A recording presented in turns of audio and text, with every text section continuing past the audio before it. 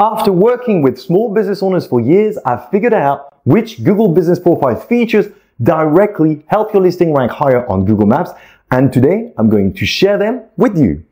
Lucky you. But first, why should you listen to me? Because over the last 10 years, my YouTube channel has helped thousands of small business owners claim the top spot on Google Maps using the features I'm about to show you. These features have evolved over time, and this is the most up-to-date list. So let's not waste any more time and start with the first one. Business categories. Choosing the right business categories is essential if you want your listing to rank high on Google Maps, especially your primary category. Get it right and you'll soar up the rankings. Get it wrong and you'll be virtually invisible. The key to selecting the best primary category is to search for the most important keyword you want to be found for on Google Maps. Check out the top ranking businesses and see what primary category they're using. That's the one you want to use for your business. You can also add up to 9 secondary categories to help your listing appear for relevant keywords.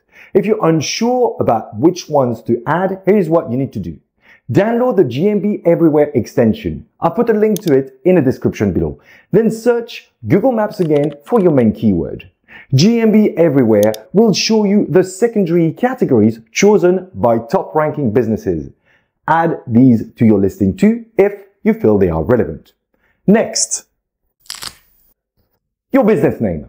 Google uses your profile name to rank your listing on Google Maps. If your business name includes the keyword you want to rank for, you'll score high rankings for those keywords. If not, you'll fall behind businesses that do. Unfortunately, you can't just change your business name randomly. It has to match how you represent your business in real life to fit Google's guidelines.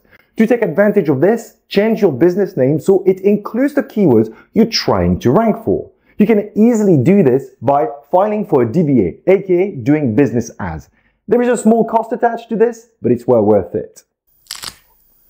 Reviews. Google uses reviews as a ranking factor. The number of reviews you have, the ratings, how often you get them, and how recent they are all matter. So make sure to ask every satisfied customer to post a review on your profile. This will help your listing climb the rankings. Plus, it will help you build a solid reputation for your business. Finally, don't forget to answer to customers who post a review, good or bad. It won't help with rankings, but it will help with converting prospective clients who will be reading them.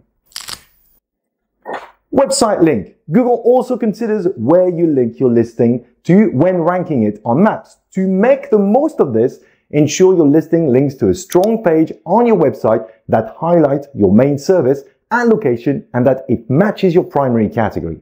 If you're a business with a single location, link to your homepage as it is likely to be the strongest page on your site.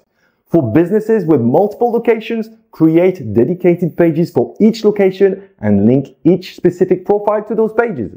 Avoid linking to a Facebook page or any other social media network as this won't give you a ranking boost. If you don't have a website, I strongly recommend you invest in one, otherwise you'll be missing out on tons of customers.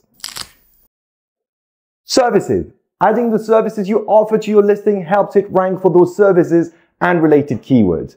You can add the services Google suggests based on your business categories or add your own custom ones. Both types will boost your rankings. Just make sure not to add services you don't actually provide. You don't want to mislead potential customers.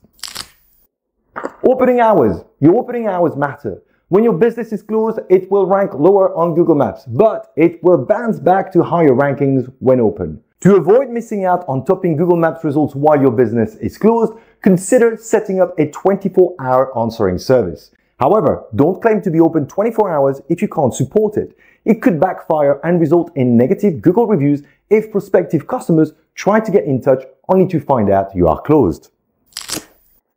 Identity attributes. You can add special tags called identity attributes to your listing. These tags are useful because they help you connect with the right audience. Additionally, they can boost your rankings and visibility on Google search results when people look for businesses with specific ownership characteristics like agent-owned or women-owned. If these attributes apply to your business, you should definitely add them. Believe it or not, these are the only features within your Google Business Profile that will directly impact your listings rankings when you either change them or add them. Don't let anyone tell you otherwise. If you think I'm wrong, please let me know in the comments below and tell me if I've forgotten any. Does this mean that other features don't matter? Not at all. You should still take care of every part of your Google Business Profile, as they will all help with your rankings and turn visitors into customers. The features I've just gone through are the ones that will have a direct impact on your rankings, while the others will only help indirectly. To get the most out of all your Google Business Profile features, check out this video next.